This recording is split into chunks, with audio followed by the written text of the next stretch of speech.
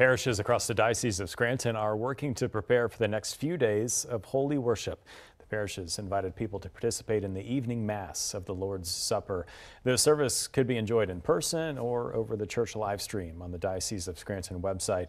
It was a special celebration for the remembrance of the crucifixion and return of Jesus Christ. Several of the rituals that we'll celebrate here in the cathedral tonight are connected to what we see in the Gospel, particularly St. John's Gospel. For example, the washing of the disciples' feet. We see Jesus doing that. That'll be our Gospel passage tonight. It brings us back to our identity as Christians, and it refocuses us once again on our identity in Christ.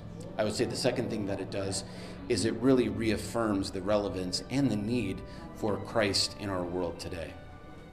The Diocese of Scranton will hold events tomorrow for Good Friday, as well as on Holy Saturday and, of course, Easter Sunday.